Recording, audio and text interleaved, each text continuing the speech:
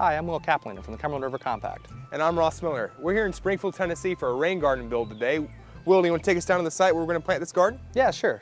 So the first thing we do when we're building a rain garden is site selection. So we like to talk with the landowner, kind of see if they're having any stormwater issues or if they have really noticed where flow is going to be coming. So where I am, there's a lot of flow coming down here.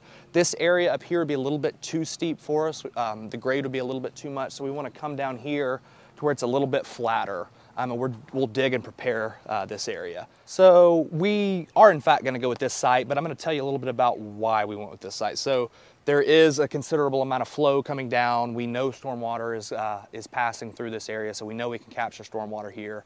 If something's not super obvious in your yard where you can tell where the flow is coming, you can often connect to downspouts. Now, the downspout behind me looks like it's attached to a French drain, so that wouldn't work.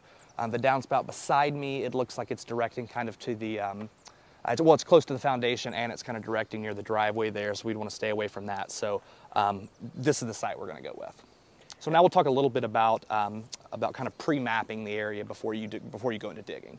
And Will, forgive me if I'm wrong, but you always want to make sure you're at least 10 feet away from the foundation of your home or your neighbor's home when you build a rain garden. So that's why we were saying we're staying away from the storm drain itself. So what we're going to go with the classic bean shape. Between Will and I right here, we found that with the amount of slope, this would be the perfect spot with the berm to the back of the build right here. The water's gonna hit and sink at this exact spot. It's far enough away from the foundation. It's far enough away from the heavy flood damage. This seems to be the perfect spot. All right, we even went ahead and took some spray paint and marked out what our little garden's gonna look like in this bean shape. We made sure we're away not only from the foundation, but we made sure there'd be no roots in the area, which could cause some issues. We, of course, called 811 before we dig. Next thing to do is actually just put some shovels in the ground and get out this dirt.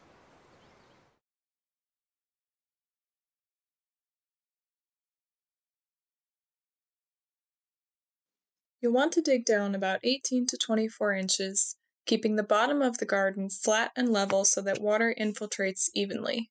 Use some of the soil you're digging out to build the berm on the back of the garden. Make sure not to compact the soil that you're putting back into the garden. If your soil is rocky or doesn't drain water within 24 hours, you may need to amend it with compost or sand.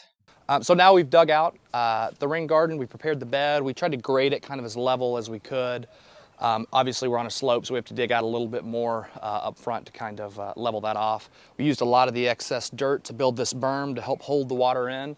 And then we know these things, they're going to overflow. It's just kind of nature of the beast. You can't really make them large enough to capture all the storm water. So we dig out a little trench-like depression and then pack it with stone. And so now I know that when it overflows, it's going to overflow this way, much like the storm water was actually behaving on this site from the beginning.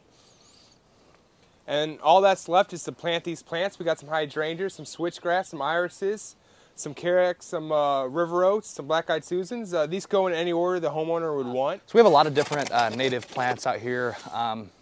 Some different light requirement needs for them. So this oak leaf hydrangea can tolerate a little bit more shade, so we kind of have it up front, kind of under this tree. Also the carex grass and the river oats, they can tolerate a little bit of shade too. So we kind of work those along the front. We've got things like aster and some of the grasses more in the back that are gonna really need a lot more sunlight.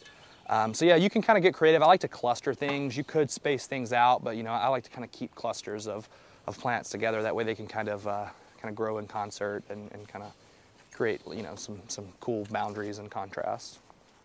Mulch and water your newly planted rain garden. The more the plants fill in, the better it will be at holding water.